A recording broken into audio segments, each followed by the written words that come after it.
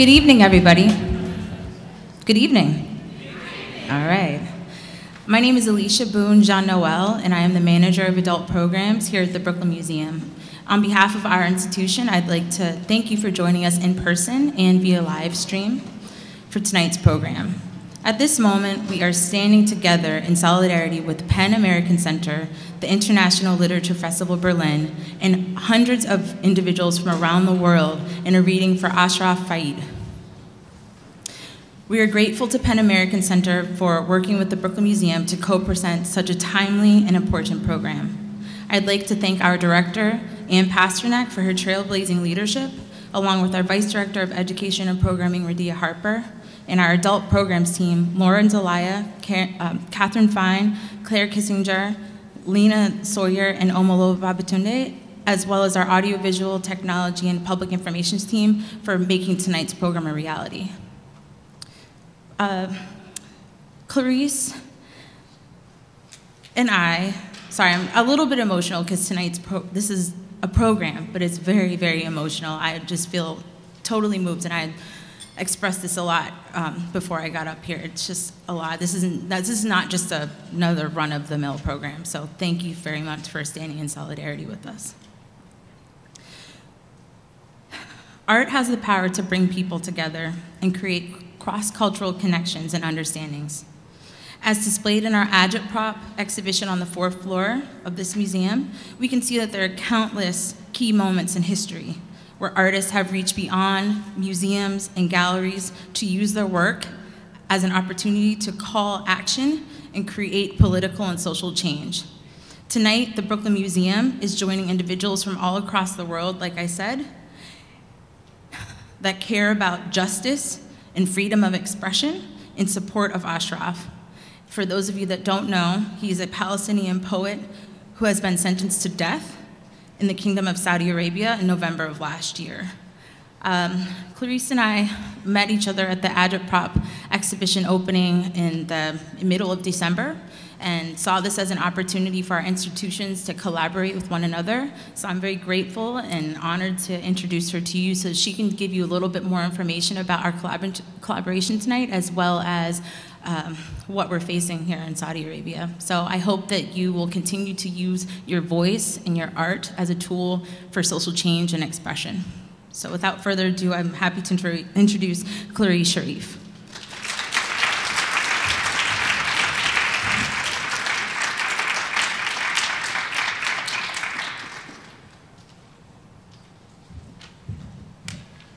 Good evening. Thank you for being here tonight, and I think that I'm equally thankful to Elissa to say yes. So I thought this program should take place in Brooklyn. I'm biased, I live in Brooklyn, okay? But it should take place in a suited place, and I think the Brooklyn Museum is the right place for this time to you know, stand together with these writers who face great danger. And so to reach out to the Brooklyn Museum and to get a resounding yes, please come, let's collaborate, was fantastic. So, as Elissa said, I'm Clarice. I'm the Deputy Director of Public Programs for PEN American Center. And tonight's reading is for a multi-talented artist, a poet, an artist, a curator, Ashraf Fayadh. I wanted to point out before I talk about PEN that the images that you saw while we were waiting for the program to start are photographs that were taken by Ashraf and posted on his Instagram account. And I think it gives us a window in terms of, into his sensibility, maybe as an artist, as a photographer. And I thought that was important to kind of paint a whole picture of who we are celebrating tonight. A couple of months ago, the International Literature Festival Berlin called on all individuals and institutions that care about justice and freedom to participate in a worldwide reading. So as we stand here tonight, there are more than 120 readings in 43 countries, drawing attention to the ongoing risk of execution faced by Ashraf Fayadh. He is not the only one, unfortunately, facing such dire threats, as proves the recent troubling news about the killings of 47 Saudi prisoners and yesterday's arrest and release of human rights lawyer Samar Badawi. I will let my colleague Karen tell you more about Ashraf's case and similar cases. And so quickly, I wanted to, for those of you who do not know Pan American Center, I wanted to let you know about who we are. We are the largest branch of the world's leading international literary and human rights organization. PEN is also a membership organization of over 4,300 writers, editors, translators, and publishers. If you're already a member, thank you for your support. If you're interested in our work, please talk to me, talk to my colleagues here tonight, and we'll tell you more about how you can help support our work and get engaged. We offer a wide range of programs, such as public programs, the Literary Awards Program, the Prison Writing Program, the World Voices Festival of International Literature that happens every spring in New York City, and many advocacy and anti-censorship campaigns. So tonight, we celebrate and take a stand for free expression, creative freedom, and human rights. And we're so happy that you came out and are standing with us. The format of the event is simple. We'll hear a little bit more about Ashraf Fayadh's case, and our co-host will introduce our wonderful cast of readers, and this will be followed by the readings. At the end of the program, don't forget to stick around and see the exhibition upstairs, Agitprop. Also, take a moment to tell your friends and tweet about this event to keep the case alive. Use Free Ashraf as a hashtag. So I want to thank quickly our readers, Natalie Diaz, Ru Freeman, Dred Scott, Lawrence Joseph, Dina Omar, Daniel Skombeck, and Ru Freeman. They all also said yes when we reached out to them, and they were all so honored to be able to participate tonight, and I'm thankful to them. We have our co-hosts tonight for the evening, Elissa Schappell and Rob Spillman. Elissa is a short story writer, editor, and essayist. She's the co-founder of a literary magazine, Tin House, and editor-at-large. She's also a contributing editor at Vanity Fair. And Rob Spillman is editor of Tin House magazine and editorial advisor of Tin House Books. He's a contributor of book reviews and essays to Salon and Book Forum. So now we'll get started. Please welcome my colleague, Karen Kolekar, Director of Free Expression. Thank you very much for coming again.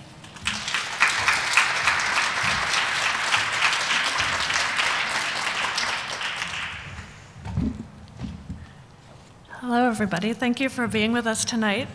I'm so honored to be here tonight to help set the stage for this evening of readings in solidarity with Ashraf Fayadh, a poet, artist, and curator of Palestinian origin, who, as you've heard, is currently facing a death sentence in Saudi Arabia. As the director of PEN America's Free Expression program, I wanted to set the stage a bit by discussing current restrictions on expression in Saudi Arabia, talking about Ashraf's case, and highlighting the types of work PEN does to help writers at risk. PEN regularly engages in advocacy on cases like Ashraf's.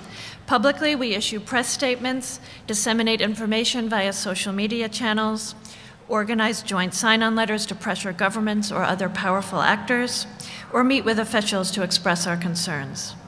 Privately, we assist individuals who are facing the risk of imprisonment or attack as a result of their creative expression, both in the US, around the world, offering practical assistance when we can, or even simply connections to others who can help them and their families. PEN's case list at the moment is comprised of more than 900 writers worldwide, so we're kept very busy. We became involved in Fayadh's case in mid-November, shortly after we learned of his death sentence, when we joined with PEN centers and writers worldwide to send joint letters to the Saudi government to protest this harsh sentence. PEN also enlisted prominent American writers to send a joint letter to President Obama, asking the US government to speak out about his case with their Saudi counterparts. And as you've heard, following an appeal by the International Literature Festival in Berlin, we have joined the call to hold this series of worldwide readings to join attention to his case and to highlight the solidarity felt by writers around the world for Ashraf. Fayadh's case originally began in 2013, and after a series of arrests, detentions, charges, and drawn-out judicial proceedings, he was sentenced to death by beheading for apostasy in November 2015, in part because of supposedly blasphemous themes contained in a 2008 poetry collection called Instructions Within. He appealed the sentence in mid-December, and the petition is currently being considered by the Saudi courts, so we could be hearing any day about the final verdict. Unfortunately, Ashraf's case is not unique. Conditions for free speech are particularly restrictive in Saudi Arabia, and authorities have tightened their control over expression in the past few years by clamping down on dissent and nonconformist religious beliefs in the country. In February 2013, a sweeping anti-terrorism law took effect that allowed the authorities to press for terrorism charges for anyone who demanded political reform, exposed corruption and unjust practices, or simply exercised the right to freedom of expression. A new law in April 2014 decreed atheism to be a crime punishable by up to 20 years in prison. Apostasy remains on the books as an offense punishable by death, and that's the sentence that Ashraf has been given. Print and broadcast media content is tightly controlled by the authorities and royal family, and digital media, for example, internet websites and blogs, are also heavily regulated, with more than 400,000 websites blocked if they have content that the authorities deem to be either immoral or politically sensitive. According to the Committee to Protect Journalists, as of the end of 2015, there were 7 writers in prison in Saudi Arabia, most on anti-state charges. In addition to hearing Ashraf's work tonight, we'll also be hearing the works of several other poets and writers facing lengthy jail sentences or serving prison terms in the region, including Raif Badawi, a Saudi blogger, activist, and creator of the website Free Saudi Liberals, sentenced to 10 years in prison, 1,000 lashes, and a fine, in addition to a 10-year travel ban after his sentence expires. Luckily, he has only received 50 lashes out of that 1,000-lash sentence. Muhammad al-Ajami, a Qatari poet, serving 15 years in prison after a secret trial in 2012 on charges of criticizing the emir in a poem. And Fatima Ektasari, an Iranian poet, sentenced in October 2015 to 11.5 years in prison and 99 lashes for her poetry, which was interpreted as insulting the sacred, and even for shaking hands with male writers at international literary events. PEN has been involved in advocacy on behalf of these individuals, and we hope that this reading will help shine the spotlight on their cases as well as to showcase their literary work. Please visit our website at www.pen.org, follow us on Facebook and Twitter, sign up for our weekly newsletter to stay informed, or even donate to our emergency funds that help writers like Ashraf who are facing very severe threats. Thank you very much, and now I'd like to introduce our literary co-hosts for the evening, Rob Spillman and Elissa Schappell. Thank you.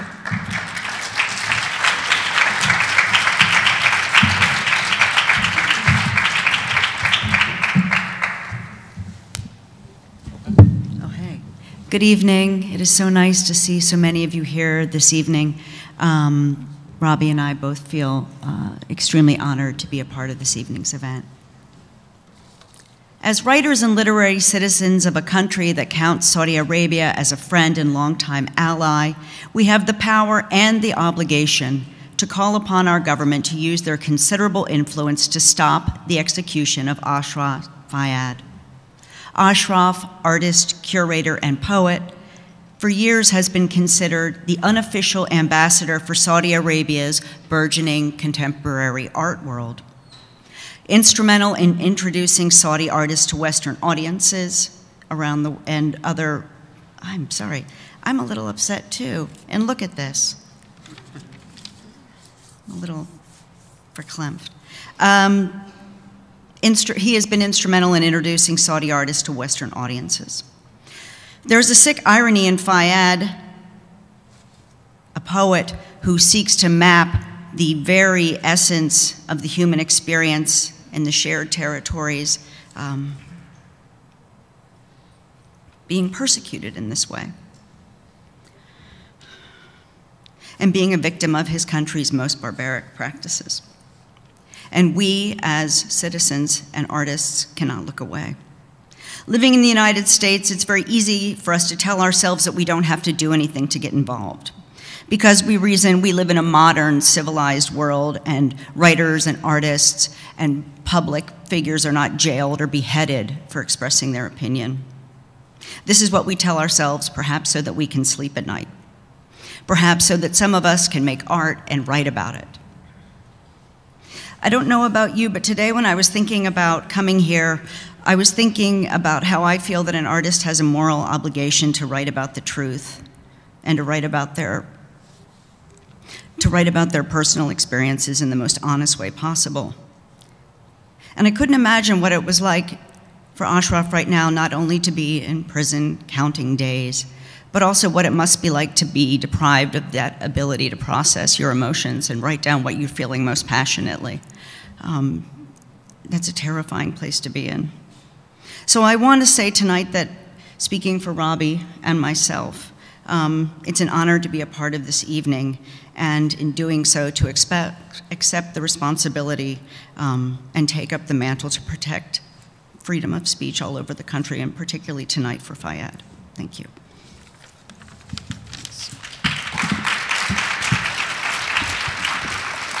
Thank you, Elissa.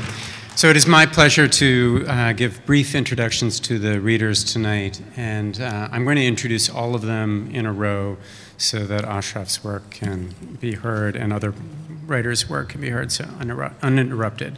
So I'm going to introduce in order. So first up is Natalie Diaz, who is a member of the Mojave and Pima Indian tribes, who is a poet, language activist, and educator. She will be followed by Ru Freeman, who has worked as a journalist for Sri Lanka's The Nation and is a staff writer for 2 of Colorado College's student publications, where she is a freshman. She will be followed by Dred Scott, who is a photographer, performance artist, and provocateur who makes revolutionary art to propel history forward and is part of the amazing Agitprop exhibition here, which is open after this. He will be followed by Lawrence Joseph, who is the grandson of Lebanese and Syrian Catholic immigrants and is a poet and professor of law who holds both a BA and JD from the University of Michigan and a second BA and MA from Cambridge University, making us all feel like slackers. He will be followed by Dina Omar, who is a writer and graduate student in medical anthropology at Yale University. She's a founding member of the National Students for Justice in Palestine and served as the National Executive Board for the Palestinian Youth Movement. She will be followed by Daniel Schoenebeck, who is an American poet, and his first book of poems, American Barricade, was published by Yes Yes Books in 2014.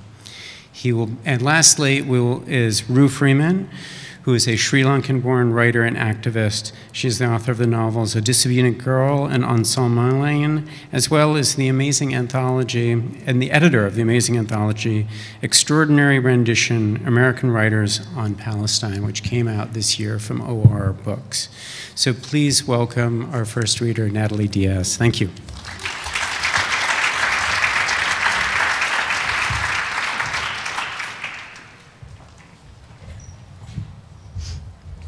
Iwan Jahotan, Evak Idum, Hakula Imanch, Amich Tanam, Natalie Imulk. Tonight we will all return to our homes. I will walk down a street lined with lights, take from my pocket a key that fits a door I will open, onto a room with a table of fruit and wine, a desk to build my altar of books, a basin, soap, clean water to wash my face, and in a mirror above those, my face will be reflected back to me, and I will know, life, you have not left me. I am still here. Later, my lover will draw the blinds and lift my shirt, undress me, will hold my sad head in her hands, and tell me a story of what this body is for, to live, to pray only desire and joy, to call one another by name. What is more tender than to be called by a lover? I do not know what it is to die for something. In poetry, a man, a woman should live. To Ashraf, I say, Kememeram, Kithper Tahanam, Chukwar Mermeram. I'm reading a poem translated by Fadi Judah, Ashraf's Frida Kahlo's Mustache. I will ignore the smell of clay, the reproach of rain, and the choke that has long settled in my chest.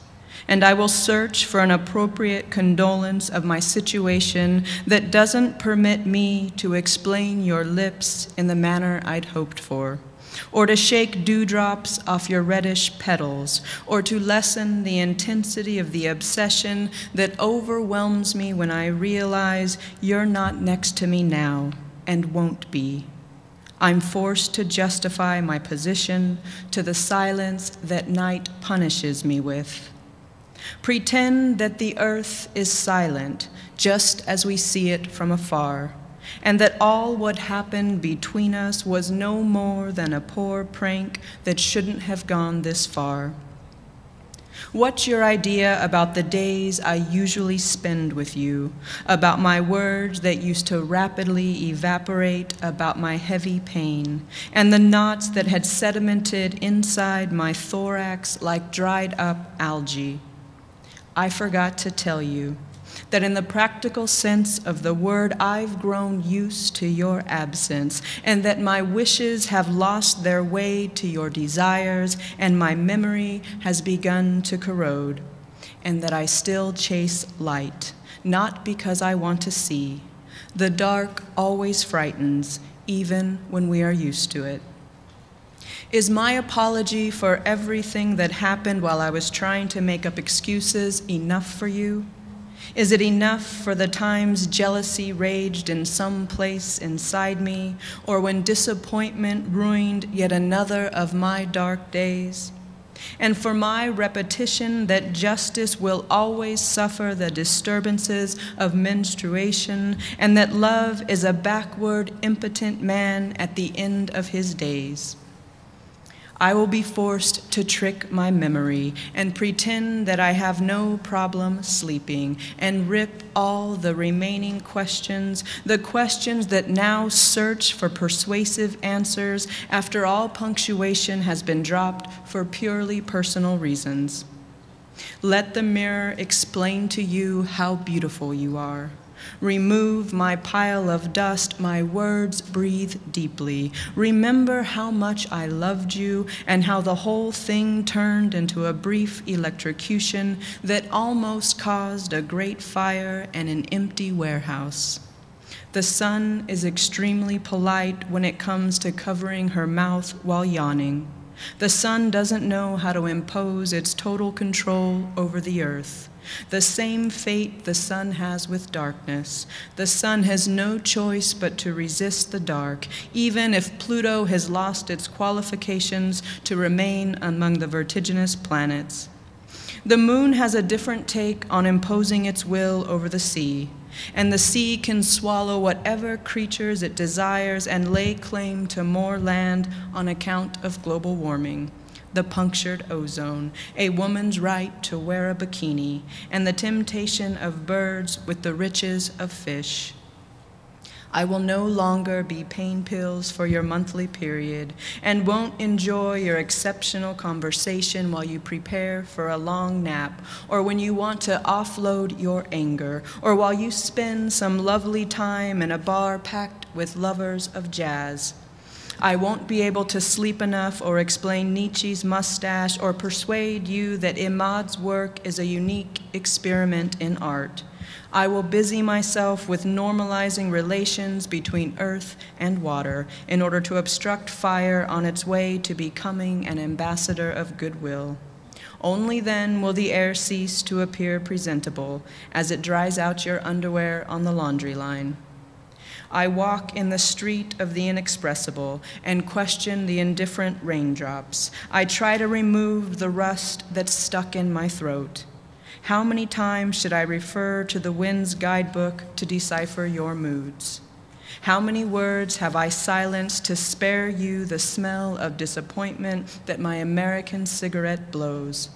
I won't be the piggy bank you break whenever you run out of funds, and I won't include as poetic chore an amorous description of your eyes, because your eyes, in the final analysis, are more fatal than those that ruin Jarir's mind, or more poetic than Sayab's palm tree groves. Your eyes are precisely the way angels prostrated to Adam, and I exclude Satan, naturally, for rhetorical reasons. The world this morning resembles my stomach with its ulcers, resembles the ache that it spends its weekends in my head, resembles the heaps of broken glass that fill my memory. The world is no longer all right since I've stopped worrying about glass, or the reply letter to my letter, or Mrs. Clinton's failure to lead the Democratic Party. Don't look for me. I will be there with every sip of coffee, and when you relax at a spa or want to laugh or cry, or if you desire to toss yourself into someone's arms, or when you can't resist your insomnia or your mobile phone that didn't ring during your sleep, or when in the unconsciousness of writing, or when you want to talk or while watching a movie regardless of its quality, and when you tickle the ground as you walk, exercise, and when you hear our song, the one we have yet to agree on.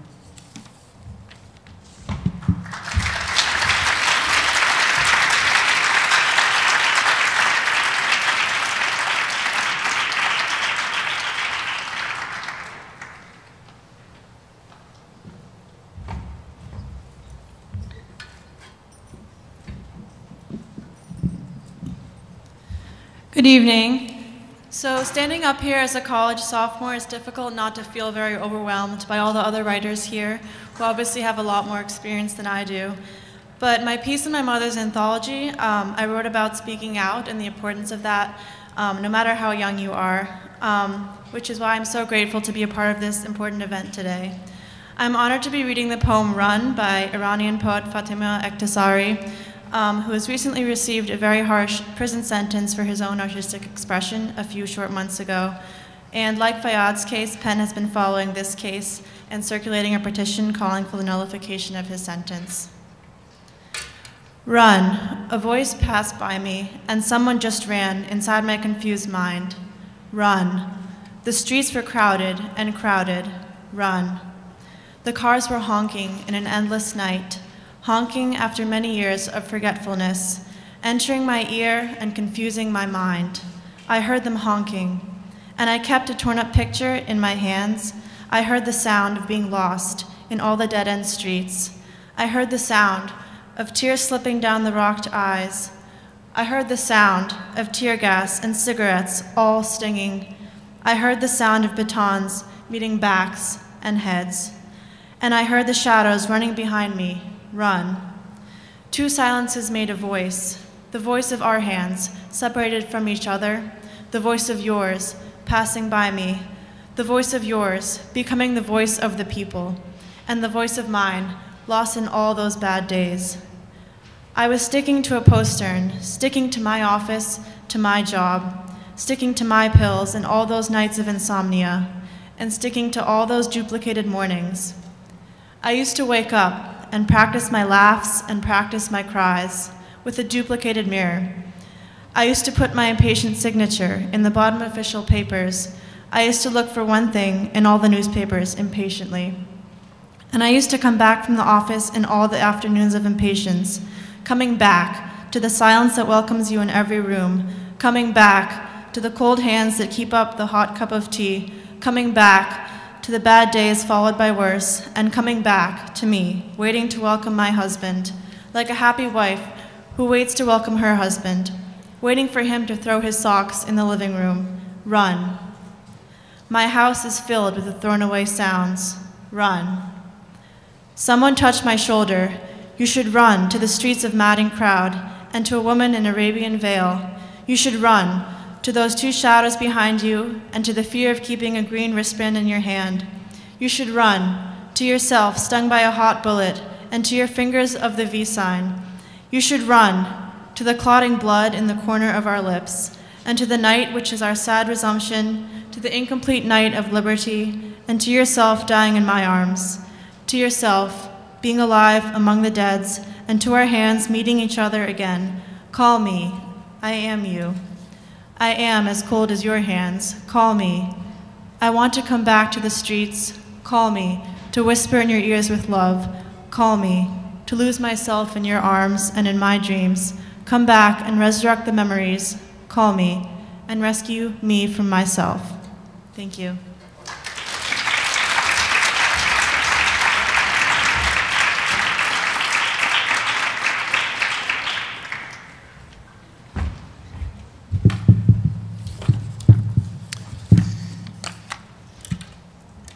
Good evening. It's standing here and seeing so many people out here is it's wonderful that we're here, and it's horrible that we have to be here. I do want to say that it is, who wants to live in a world where people are sentenced to death supposedly because they don't believe in a God or the right God, and who wants to live in a country that supports regimes like Egypt or Israel or Saudi Arabia that militarily and politically backs regimes where they sentence people to death for not believing in the right God. We need revolution. So,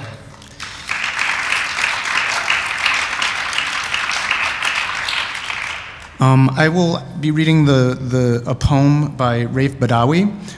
The poem is entitled "A Thousand Lashes Because I Say What I Think." And preceding this, well, it's not a poem, it's an essay. And preceding this, the translator of it said, in 2012, Saudi blogger Raif Badawi was arrested for insulting Islam through electronic channels. In his blog post, Badawi had called for the separation of church and state, advocated for the equality of all religions, and condemned religious extremism. As a consequence, he was sentenced to 10 years in prison and 1,000 lashes. His controversial blog post, introduced by this essay, have been published by Greystone Books. Proceeds from 1,000 lashes because I say what I think will go to Badawi's family and their efforts to procure his release. I was engrossed in my attempts to re-examine liberalism in Saudi Arabia, which I was contributing to the prevalence of the Enlightenment in my community. I wanted to break the walls of ignorance, to shatter the sacredness of religious clerics. I wanted to advocate for change and respect for freedom of speech, to call for women and minorities' rights and the rights of the indigent in Saudi Arabia. That was before I was jailed in 2012. Imagine living your daily life, enacting all of its details, in a small 215 square foot room, accompanied by more than 30 people accused of a variety of criminal activities. In prison, I socialized with people confined for criminal offenses, killers, thieves, drug lords, and pedophiles. My interactions with them altered many of my faulty understandings in regard to this world of criminals. Before my imprisonment, like any other person, I would go to bed after I checked all the windows and doors in my home for fear of criminals. Now I lived amongst them.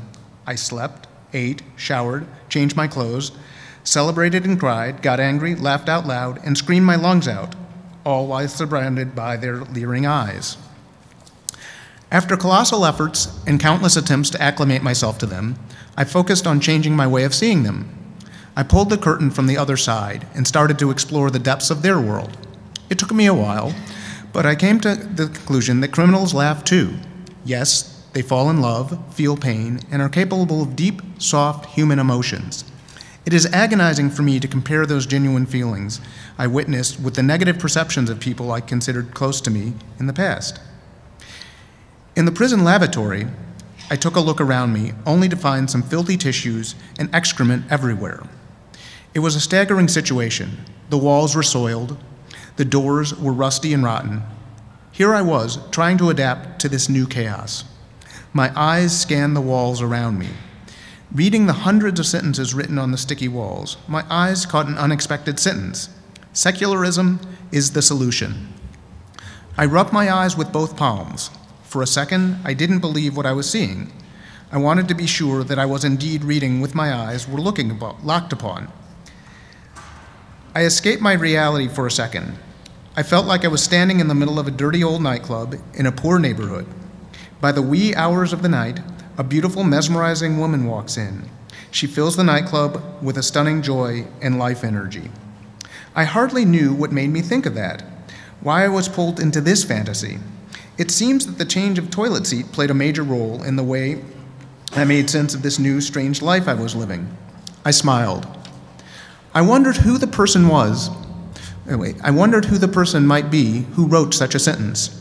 In a prison filled to the walls with thousands of prisoners, all jailed because of criminal activities. My astonishment was equal only to my happiness at reading such a short, beautiful, and different sentence. The sentence stood alone among dozens of obscenities that were written in so many different Arabic dialects. This discovery could only mean one thing. There was at least one other person here who understood me, who understood the reason I was jailed and the goals I was hoping to accomplish. In the following days, I started to see a whole different reality that turned this world of criminals into my own personal paradise. I built the heaven according to my own standards. I detailed it according to a new set of beliefs that departed from all my previous life experiences before my imprisonment. Yes, lavatory cell number 5 really touched me. When my dear wife, Insaf, told me a large publishing house in Germany was interested in collecting my articles in a book translated into German, I hesitated. I will be completely honest with you. When I wrote my first article, I couldn't imagine it would be gathered in a book of Arabic, let alone translated into a different language. Well, if you picked up this book, managed to read this far, and you're still going, I can safely assume that you, my dear reader, are interested in reading what I have to say. Some think that I have something to say.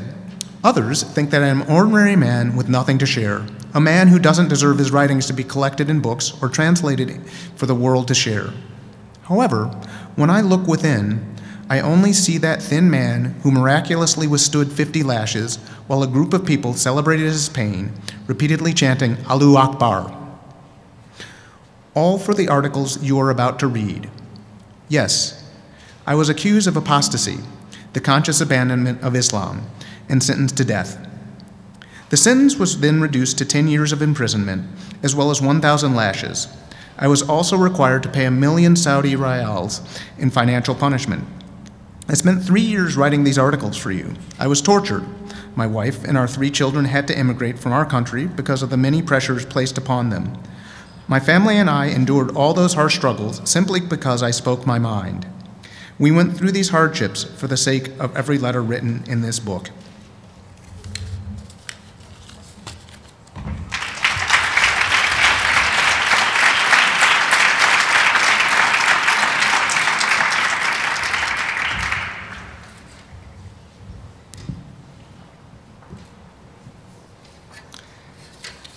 On November 29, 2012, the criminal court in Doha convicted Mohammed al-Ajami for inciting the overthrow of the ruling regime and criticizing the emir for 2 of his poems, and sentenced him to life in prison in a 2-line judgment. The poet was not present for the decision.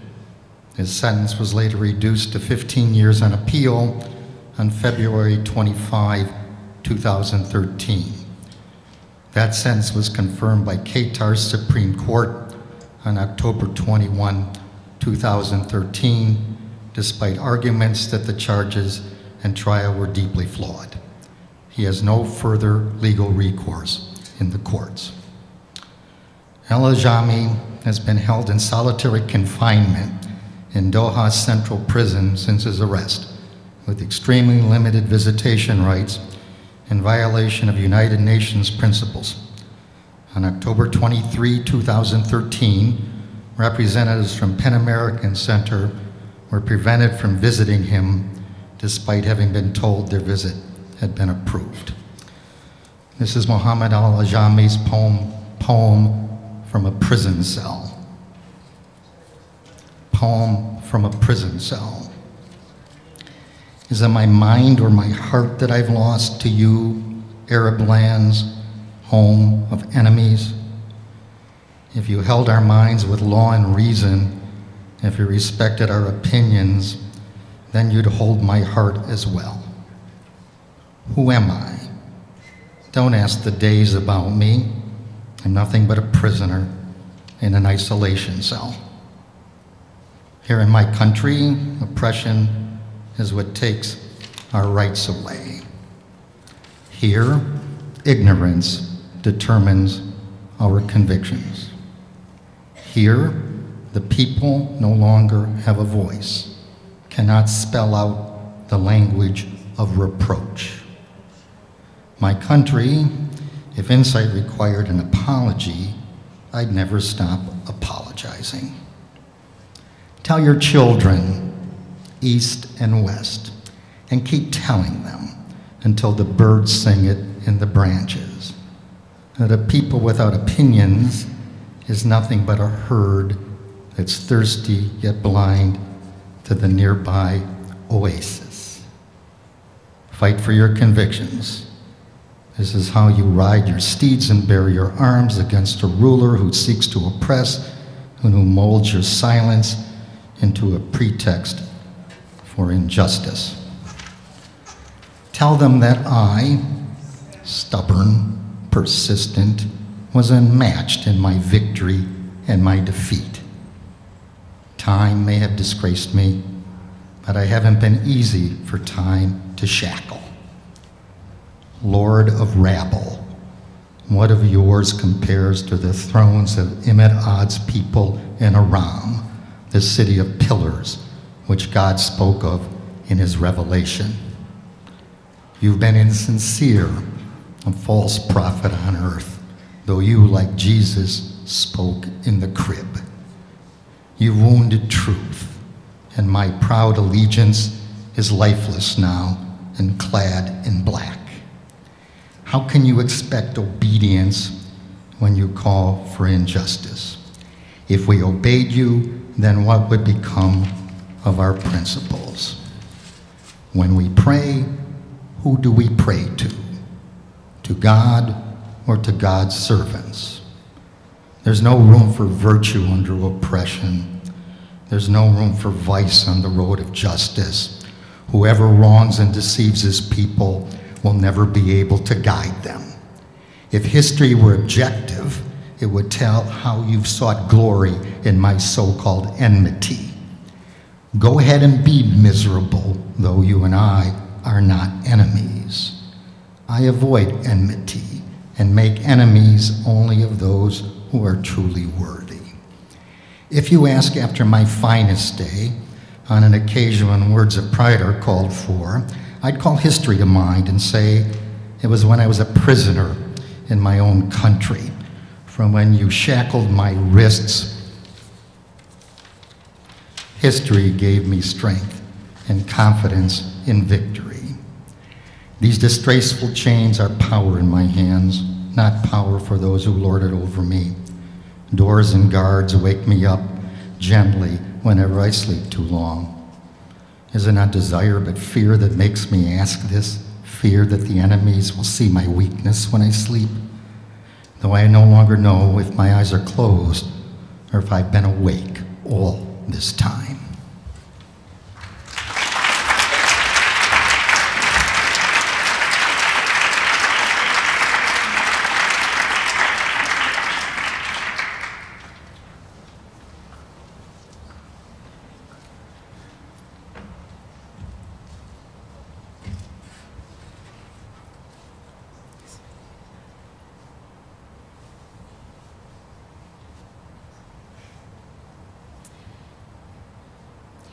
اللجوء أن تقف في آخر الصف كي تحفل على كسرة الوطن.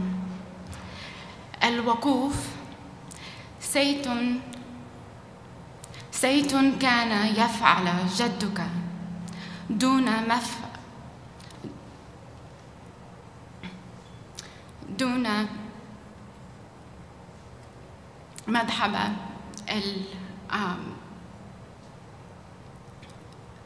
دون معرفة السبب. والكسرة أنت. الوطن تدون في محفظة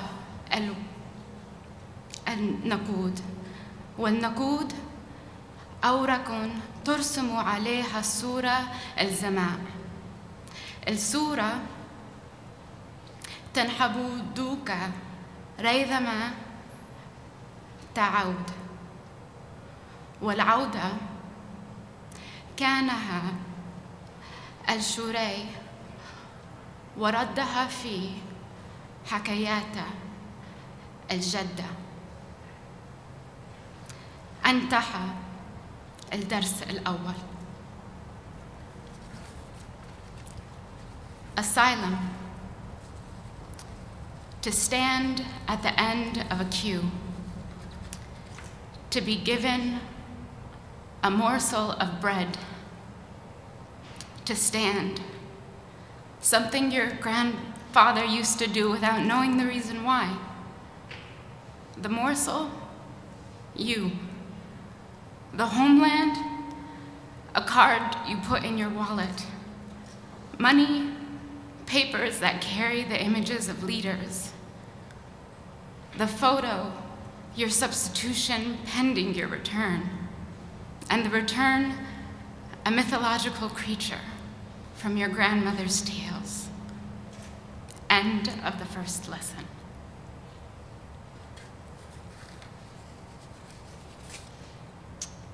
Sorry, I'm really nervous. So that was a poem by Ashraf Fayadh in both Arabic and English. It's the first time I read a poem in Arabic in Fusha out loud in a crowd, so I hope I didn't mess it up too bad.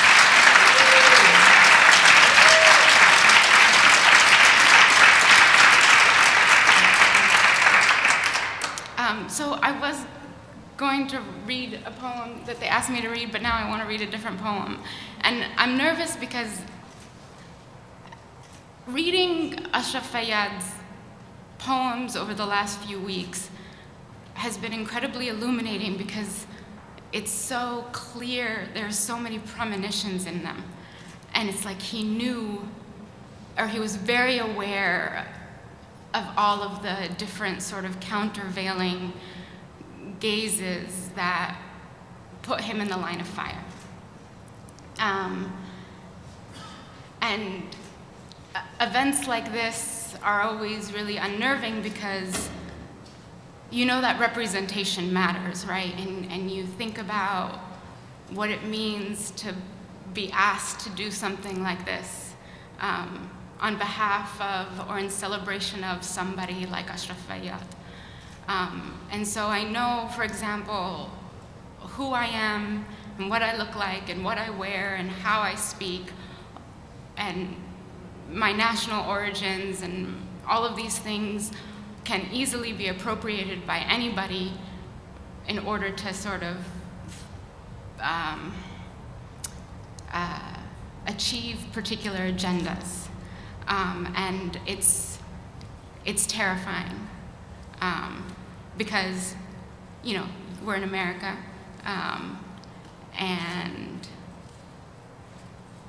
yeah, that's all I have to say about that. Okay, so this poem is called Code Switching in the Crosshairs, Untied Fragments of an Unfinished Thought. To be young, gifted in Arab means hunters are looking for you to show others how to prey. And you've had to learn this predatorial relationship quickly.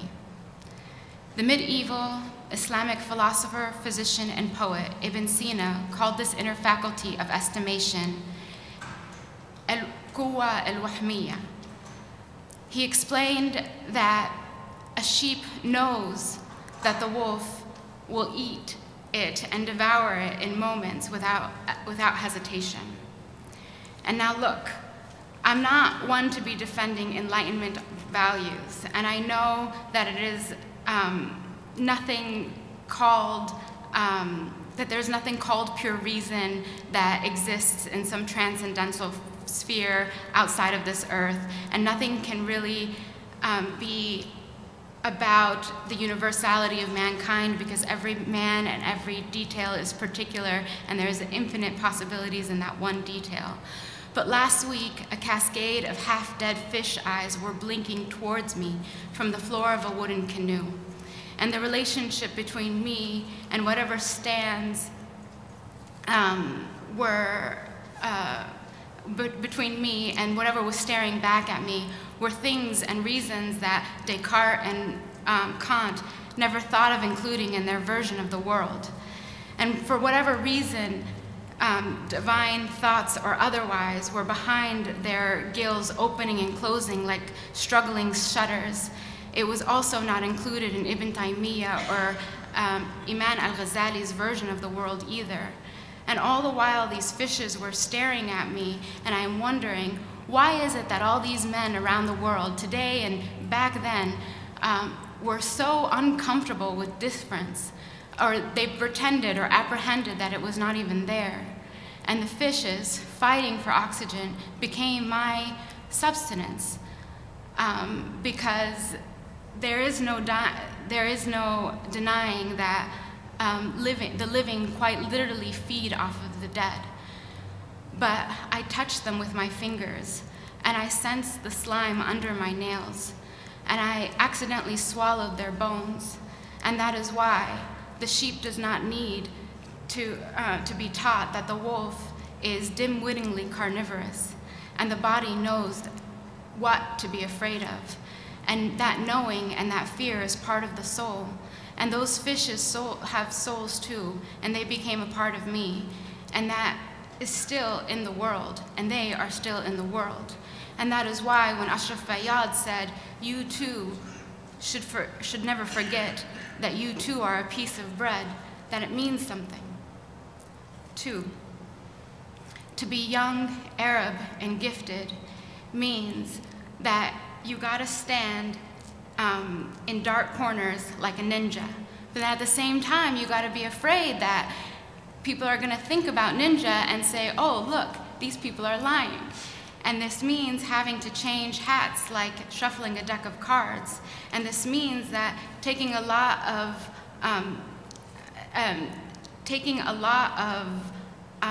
time just to say that you become quite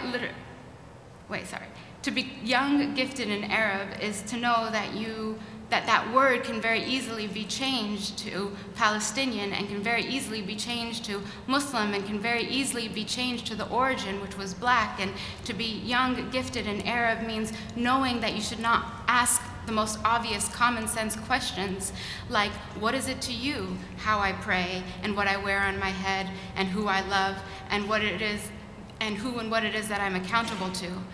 And today, to be young, gifted, and Palestinian, or to be young, gifted, and Muslim, or Arab, or black, means that even if you don't ask these questions, even if you do answer all of the questions correctly, that still the wolves will look for every reason and means to remind you that you are nothing, of that primordial fear that you are nothing but a piece of bread.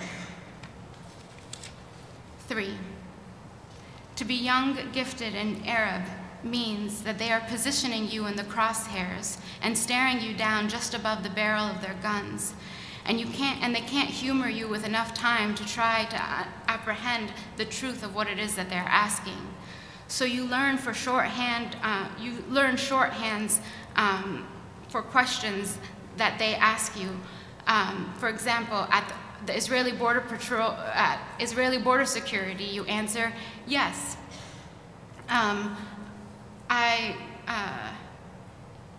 Yes, Walter Benjamin, okay. So at the Israeli Border Security, you do say, yes, I was in Ramallah for a Walter Benjamin conference, and yes, Walter Benjamin was a Jewish philosopher.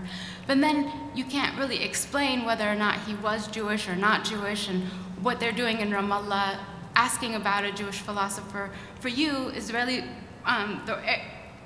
Israeli Border Security means when they ask you whether or not you're Muslim, you say, well, yes, but then you can't really go into whether or not what that means. And yes, you do explain that you don't believe in ISIS or in Boko Haram, and that you don't know why you don't wear the hijab, because it's a complicated question.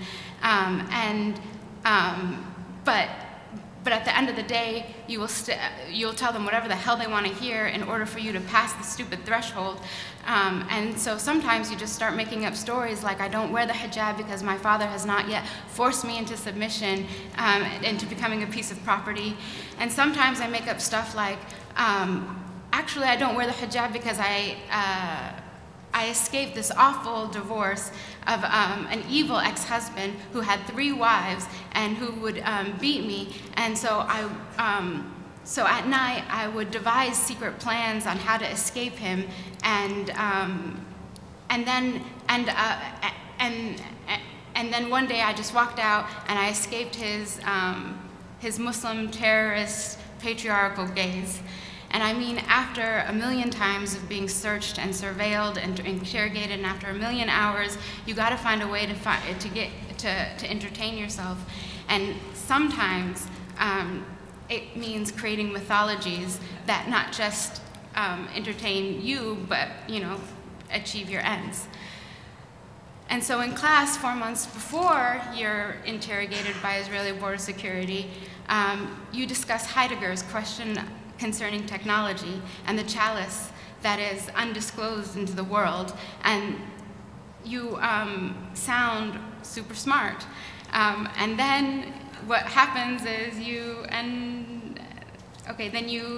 then you hit up your girl from Janine on the phone, trying to talk to her about Heidegger. She says, girl, I don't care, I don't know. She tells you about the trip that she just took in Hyderabad after not seeing her family for a decade, and her father not seeing his family for 25 years. She sends you pictures of him crying in the airport, hugging his sisters.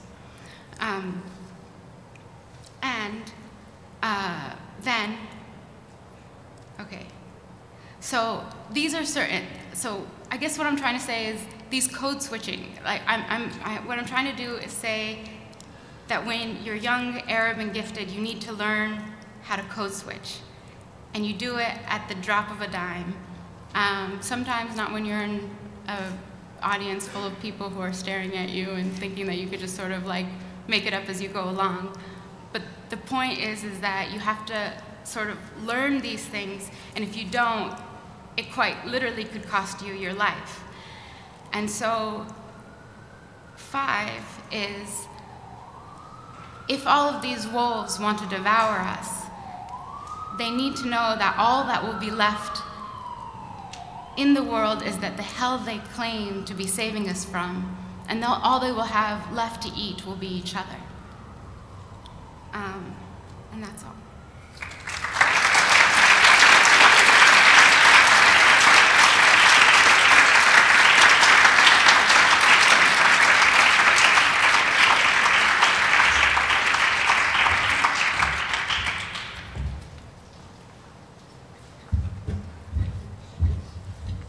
Hi, my name is Daniel Skonebeck. I'm going to be reading 4 poems by the radical Iranian poet Mehdi Mousavi, translated very beautifully, I think, by Amir Kadem.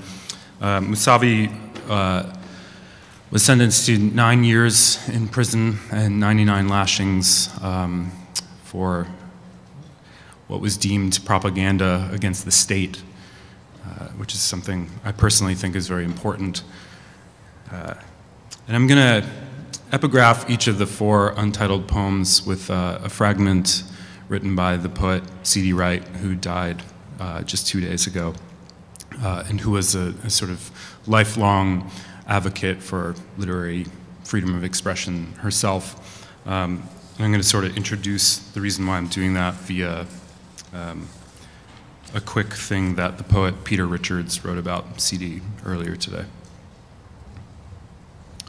If you were someone milking goats in the winter, C.D. Wright would send you long johns, not 1 pair, but 2.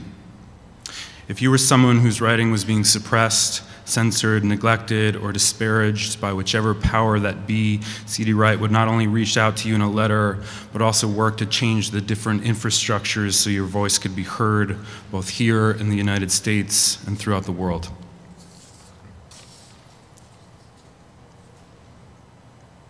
The weirdening never lets up, she said. Ergo, poets shouldn't either. 1. Will you allow me to call your name, to slough off the previous passions of a man? Allow me, will you, to love, to lift my soul and fold it inside your sweaty palms? To be a child again, crying with no excuse again, to throw stones at a flock of birds. To become a poet again in my room's sad corner, or no, to give you a call over the phone. Sitting there with your wedding gown all wet, still waiting for me to make that call. For you, in the first chapters of your life, how shall I speak of the end of this tale? You have returned again for me to love you, and I, my dear, have no right to chicken out. The world is not ineluctably finished, she said, though the watchfires have been doused. 2. By the window, a man watched his life fade away. Pride was showing me his dominion. Eclipse was it? No.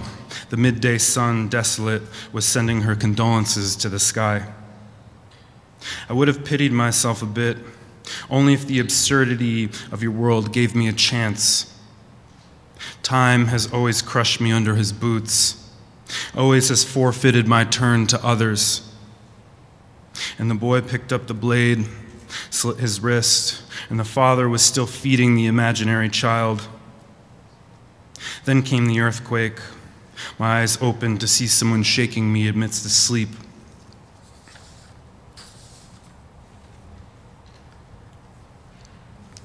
The piano stands there in the dark, she said, like a boy with an orchid. Someone putting their tongue where their tooth had been. 3.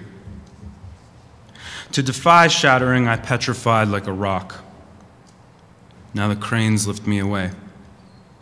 To a God that we are not being, all the reasons are proving what is not. Deploring a wasted bygone, we wait for a future modeled after the fossils. My honor trashes me, my friends, and my land too.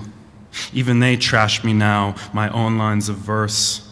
A forsaken file in an archive am I. Come read me out of this layered text. It was not rain if my face looks wet. Not a burden of ordain, but a dagger is in my back. Stop asking for names, this futile wordplay. Cain too, my friend, bore the name of brother.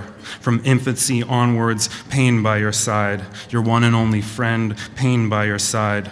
You turned into a poet for a herd of dogs. You turned into a poet for a herd of dogs. You turned into a poet for a herd of dogs. Turned into a poet, but poetry was just pain.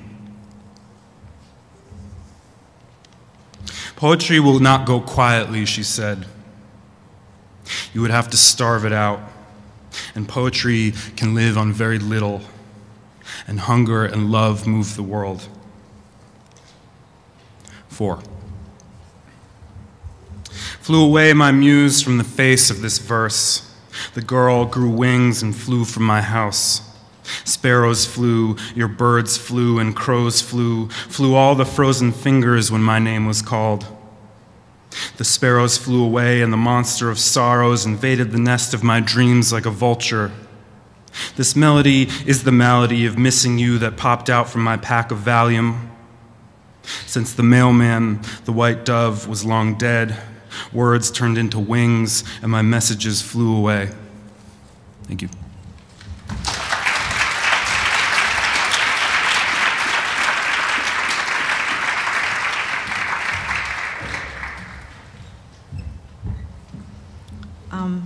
Every bit of liquid that I drank since I left home at 2:30 this afternoon has gathered in an inopportune way.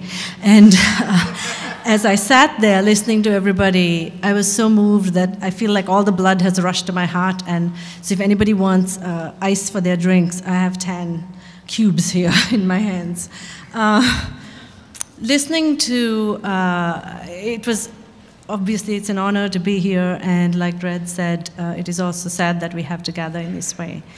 Listening to what he said, I thought about revolution in places that have terrible things happening, like Saudi Arabia and in Palestine. I was it made me think about this country and how it is a country which has the largest number of incarcerated children in the world, and where we have a 12-year-old boy who can't play with his toy gun in a park in Ohio, but we have 40-year-old white men occupying public lands and being allowed to receive snacks that they forgot to bring. And I bring that up because a lot of the things that we become comfortable with in this country are what we allow to make it okay for us to permit similar things to happen in other countries, including in Palestine, where a great many children are in jail, and where a young girl who is walking through a checkpoint with a box of crayons is shot and killed, but settlers walk around with machine guns. And a lot of the writers in the anthology that I put together talk about these connections. They make that leap, which is actually, could be considered complex, but is actually not that complex. And if we took the trouble to think about it a little, 4 of the writers from that anthology spoke here today, including Dina and Lawrence and Rania. And I think about how many of those writers struggled with how to articulate what they felt. Many of them felt they didn't have the information, or they didn't have the right words, they didn't feel competent, or felt they did not have the authority to speak. But they found a way through that, as we are doing here. You know, I was listening to the way we forget our words, our voices falter, but when you think about the fact that we are gathered because of life and death situation for someone, in this case Ashraf, or in the case of these writers in the anthology for Palestine, our awkwardness and our tremulousness is insignificant, because what is really important is the sound of our voices. David Bowie died last week, and both Rob Spillman and I talked about how his music affected us, and I'm sure nobody forgets him singing over a wall that we thought was going to stand forever in Berlin. Similarly, the Palestine Festival of Literature brings poets and writers, several of whom also appear in the book, to Palestine so they can speak about the things of life, and their voices reverberate over walls that seem similarly like they will stand forever, and we hope will not. And those voices reach people, Palestinians inside Palestine, as well as those in exile all over the world, including someone like Ashraf. The poem that I chose 2 poems that I'm reading from today are from Fadwa Tukan, who's a early Palestinian poet who lived through the Nakba and whose work influenced the young Mahmoud Darwish. And the interesting connection here is that her work is published in the United States by Grey Wolf Press, which also publishes me. And it has been translated from the Arabic by Naomi Shihab Nye, whose work also appears in Extraordinary Rendition, American Writers on Palestine. The first of these is called Enough for Me. Enough for me to die on her earth, be buried in her, to melt and vanish into her soil, then sprout forth as a flower, played with by a child from my country. Enough for me to remain in my country's embrace, to be in her, close as a handful of dust, a sprig of grass, a flower.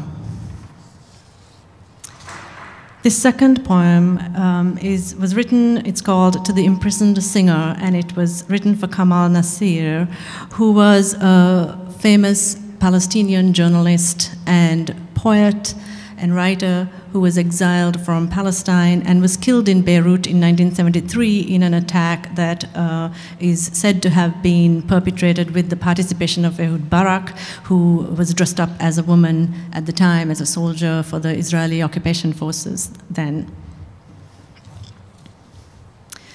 To the Imprisoned Singer, to Kamal Nasir.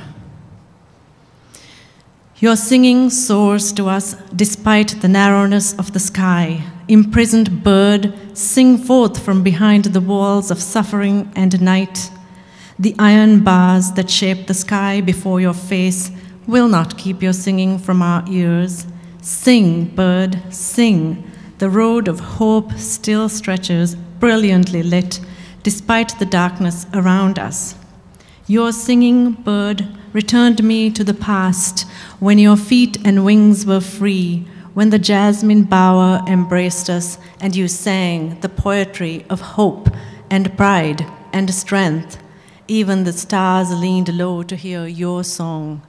And we felt as green and fresh as our pastures, as our mountain slopes filled with roaring wind and pride of our mountains' peaks. Sing, bird, sing. Despite the chains and darkness, the horizon still offers its rich line of hope, awaiting the sun from behind the smoke. Glory to sunlight, never despair, and freedom will find victory. Tomorrow, in the homeland of our dreams, never say our dreams are lost.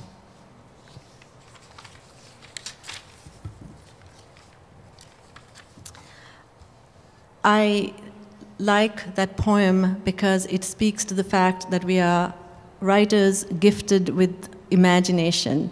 We are not required to take the world as it is presented to us and imagine that that's how it has to be. We are allowed to dream and hope that it will become a different place. Thank you.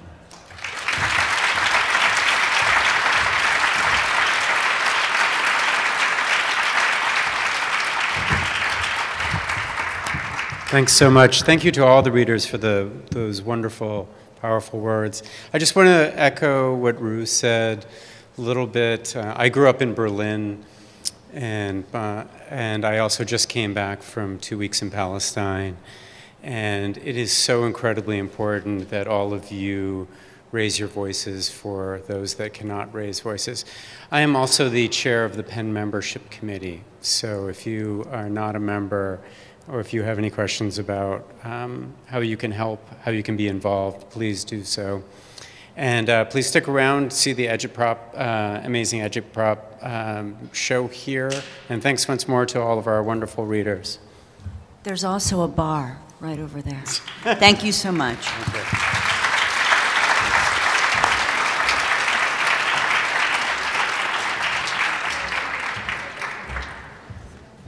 On behalf of the Brooklyn Museum, I want to thank you all for coming and joining us tonight to honor and stand in solidarity with Ashraf Fayadh.